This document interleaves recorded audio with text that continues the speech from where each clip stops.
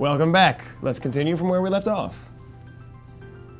So the last way to wire components together is with something called the signal snake. The signal snake will take a bunch of inputs and collapse them into one graphical wire for you to expand somewhere else.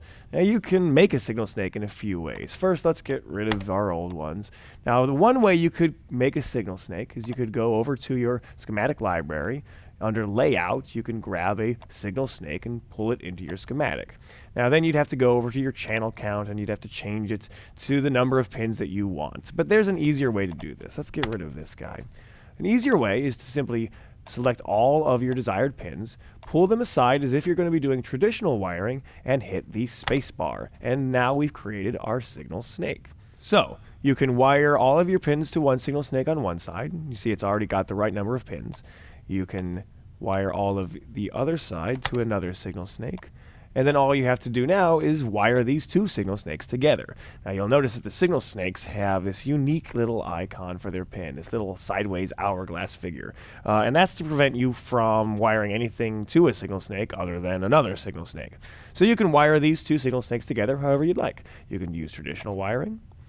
You could make a signal name and then connect it over here for the snake.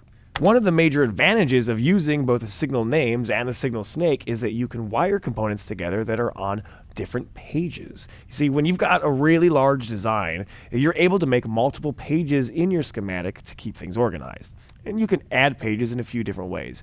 You could go up here and hit the little plus button that says Add Schematic Page. You'll see we now have a new tab. You could also go to your Schematic Pages section of your left side pane. You can hit the plus icon here, and that'll also create a new page. And you can rename these pages however you want. This is going to be my, let's rename this one my DSP page, for instance. And you can reorganize them, reorder them however you'd like as well. You can also close them by clicking the X icon in the tab. You'll notice that doesn't delete them. They're still over here and they live in your schematic pages. That just cleans things up. Look, I got it back. They're here, they are. They're alive. The only way to delete a page is to actually click on it over here and hit the delete key. So let's put all of this into action in a real world example. Let's grab some amplifiers into our design. We'll go to the inventory, hit our plus icon, and we'll add some amplifiers. Let's add a Powerlight 340 and a PL 380. And you'll notice that we can see these being added here in our inventory. And let's also add a loudspeaker. We'll add, let's say, a wide line 8. Now we're going to drag the components for all of our new inventory items into our schematic.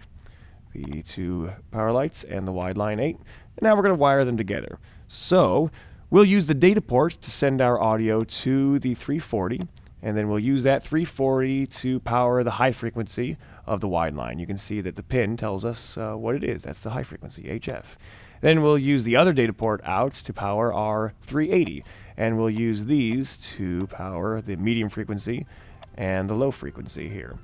And there you have it, a fully functional wired system. Now, there's obviously no EQ or DSP going on in this design. We were only wiring components together so you can learn about wiring. In the next few tutorials, you'll learn more about the DSP components that the Q-Sys Designer software has to offer. Thanks a lot, and we'll see you next time.